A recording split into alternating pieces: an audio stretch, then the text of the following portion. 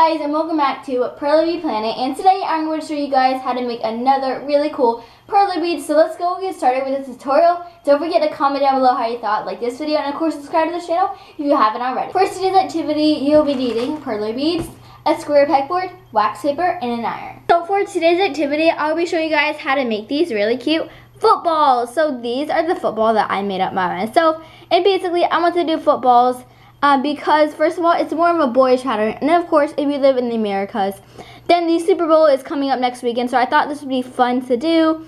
So yeah, this is what they look like, and I just thought it would be really fun to make sure you guys have these all around your house. And boys, yes, this is a pattern for you, but girls, of course, make these. So I'm so excited to share with you guys how to make these, so let's go ahead and get started. For today's activity, you need only 2 different colors, and I do recommend actually doing the colors brown and white. So for the browns, you need 47 of the browns, and for the whites, which I have a whole bag here, you will need 15 whites. So go ahead, get out your tub and start searching for those beads. The first thing you have to do with your browns, you're going to go ahead and just outline a rectangle of 5 by 7.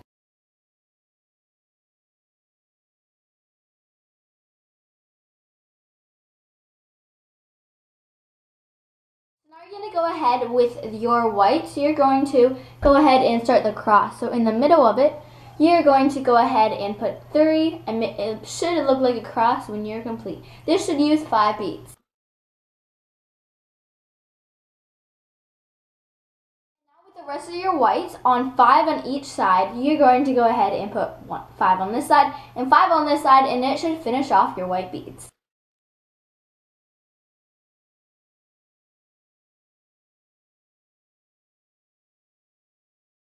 Last step is you're going to go ahead, take your blacks, and by the whites you're going to put 3, 3, and then 1. You should have the outline of the football complete.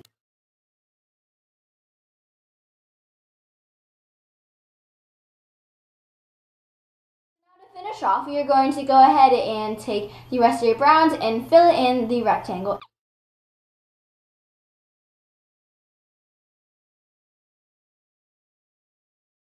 Once you're done, go to put your wax paper on and iron.